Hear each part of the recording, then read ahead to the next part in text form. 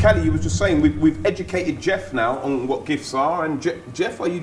Yeah, I love the gifts, man. I'm all over the gifts. That's all I'm doing now.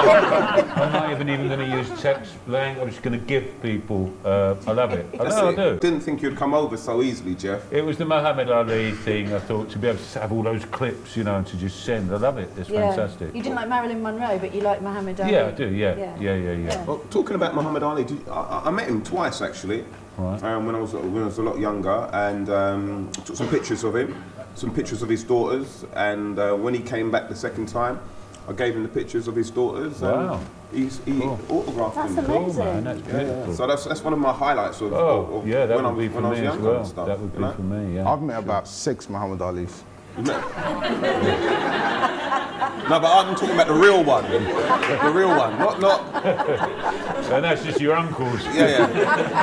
The 2 of them are Uber drivers. Is there any other weird experiences you'd like to share with us, Abdi, while we're on the subject? Not really weird experiences, but I grew up in South London, and I remember when I was like in my adolescent years, I joined a gang, and I had no idea. I don't know, a gang? Yes, in Brixton. I was 16 years old. But this is the thing, like, my dad had no idea, so he got me a job at the local library. So like, I couldn't tell the gang, you know, I just got a job at a library. So I had a double life. I was a gangster librarian. And then I remember one of the gang members one time, he was like, go and rob someone. And I was like, okay. And I was like nervous. He was like, go and rob that guy. And this guy was big. I was like, no, I'm gonna rob someone else. So I saw another guy. So I went up to this guy and I was like, give me all your money. And he was like, you work at the library. That was so funny, bro. That was so embarrassing. No, his books were overdue. His books were overdue. Yeah, and then the gang sacked me. They didn't sack me, they beat the fuck out of me.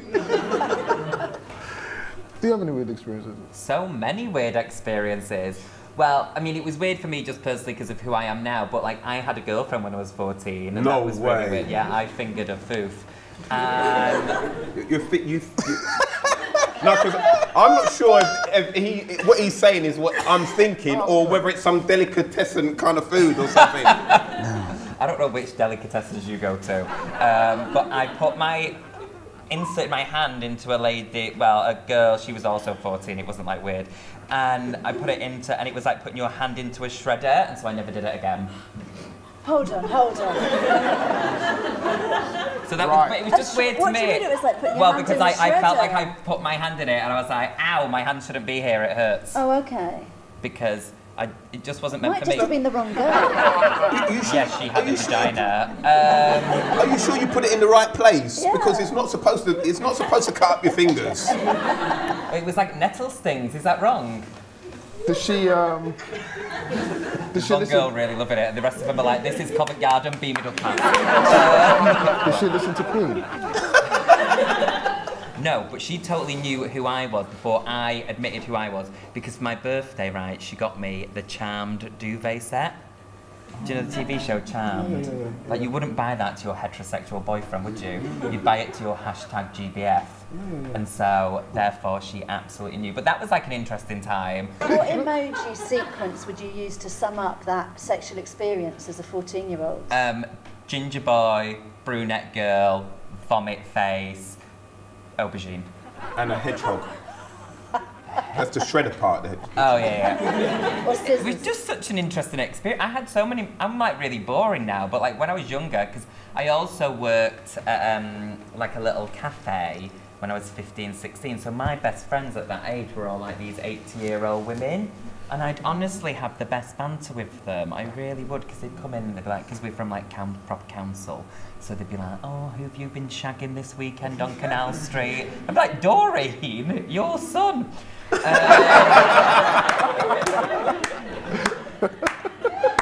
So that was kind of like what I grew up with. So I feel like now I'm just so boring because nothing ever fucking happens. Like if I gave Jeff and you a hand job at the same time, people would expect that. Whereas all this would not be expected.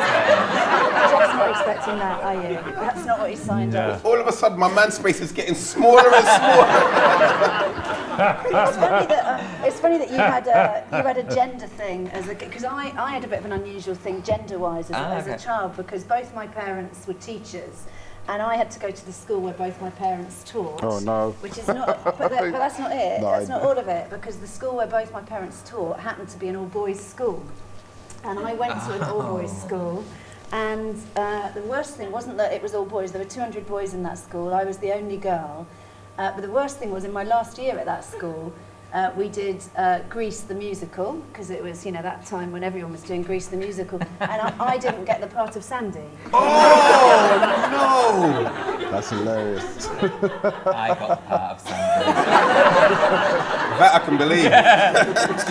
But isn't it? But I like. Do you know what I like about these stories though? Is because I think we're very box sticky now, aren't we? So everyone will go away like, I'll be the gay one, you'll be the black one, you'll be the woman. It's like, but I think we're so much more than that, and we kind of forget. I forgot about not you, the woman. Oh, sorry. Well, I thought you meant right. dapper one. Yeah. Take it. You're still stalling on the Jeff one, though, aren't you? He's the angry gay one. Scary one. And like, but in school, like you couldn't. Because guess what? Well, you wouldn't know. I have a black belt in Taekwondo. No Yeah. way. Go on, show, I fucking do. I fucking do have a black belt in Taekwondo. And the reason I got into it, so I got into it technically for a gay reason, but then I got a black belt, which is very not gay. And what was the reason? right, because I saw Grapple this with men. interview. Well, yes. Yes. That was why I stayed. But the reason I got there was because I saw this interview with Sarah Michelle Gellar, and they said to her, "Oh, how did you get ready for the role of Buffy?" And so she said, "Oh, I take Taekwondo classes." Then my brain was like, "Well, I could be a Slayer," and so I did. So I went to a Taekwondo class, and then the instructor, Richard, was really, really fit. And in my head, I was like, "Of course, a 35-year-old will end up with a 14-year-old. Laws are changing." So I stayed. And that's how you became a black belt in Taekwondo? And that's how I became a black belt in Taekwondo. I just wanted to ask, are you gay? No. It's just a very good character to get on the podcast. Lovely. No, seriously, the reason I asked because some people think I'm gay. But you're not? No. Oh, I was shocked. It's because of the way I dress. That's not the reason. It's very dandy. Yeah, dandy, that's a good word. Dandy. I said dapper, you said dandy. Yeah. Prince Abdi, the dandy Somalian. Yeah. It's got a catch to it. Yeah, Dandy. and that's your USP. Where are the other dandy Somalians? Any dandy Somalians in? See? You've Yeah. got that saying. Forever hold your peace. You've still got that scary gang vibe, haven't you, at times? I Like where know. you could like kill us. Oh, I stole a packet of crisps and I thought that was gangster. What flavour? Cheese and onion. Oh my god. I just wasn't good at being in the gang. My gang was scarier than your gang then. to be honest, the people I was around were scary, but I was probably the least gangster person because Yeah. have you ever been complimented? Like, you're in a gang, you're trying to be tough, and someone compliments you. Is that anybody? Well, like what sort of Yeah, compliment? what do you mean? Nice shirt. So I was with a gang once, and like we're all like looking at people like very aggressively, and this guy was walking past us. He didn't look at anybody but me, so I got angry. I was like, "What the fuck are you looking at?" And he was like, "You got lovely eyes." I was like, "What the hell?" I was not ready for that. Did it make you a bit teary? I was like, "Whoa, this is a gay gangster." Your gang sounds really good. Because I feel like, I mean, I was in a gang in school, obviously a different kind of gang. Taekwondo. No, not the Taekwondo. That was like my outside extracurricular. But my gang was made up of me, Anthony, Dean and Philip. Ant, Dean, Phil, Steve, very masculine. And I once decided that I was going to enter the school talent show in year 9, and I decided to perform Barbie Girl by Aqua. And those three agreed to play my Kens. I was Barbie Natch. And I said to them recently, because I'm still in touch with Philip, and I said, "Why did you all agree? Looking back, that was a really stupid thing for you guys to do." And he went, "Stephen, we couldn't let you go out there alone." And I was like, that is the sweetest thing anyone's ever That's said support, to that's me. support. That's when you know you've got your friends to with you. So that's like a proper gang. That's a proper gang. Not a very funny story, but very hard. Well, I used to do that sometimes. When I used to drive in Brixton, I used to play like songs that you wouldn't expect, so that when the youths would look at me, they'll be confused. So I'll play like Spice Girls, like that's Celine gangster. Dion. Yeah, no, I'm serious. I'll play it in my car. I'll be driving, and next thing you heard, "If you wanna be my lover," you got it. And the gangster, like, the little youths would be like, "Raw, this guy's crazy. Let's not talk to him."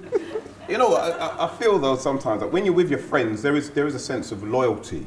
You know, so I can understand why your friends did that, because like I remember one time with like me and my two best friends, Andrew and Patrick, we went on a weekender away, and obviously it's a weekender, it's music, there's girls, you know, man, woman come together, but not always in equal quantities. So, no, so me and Patrick had found a girl, but Patrick, Andy hadn't. And so what happened was, out of loyalty, we said to the girls who we were with, haven't you got a friend for Andy? And they said, yeah, they have. Her name, I forgot what her name, let's just call her Sasquatch for now, yeah? And we all decided we're gonna go on this group date.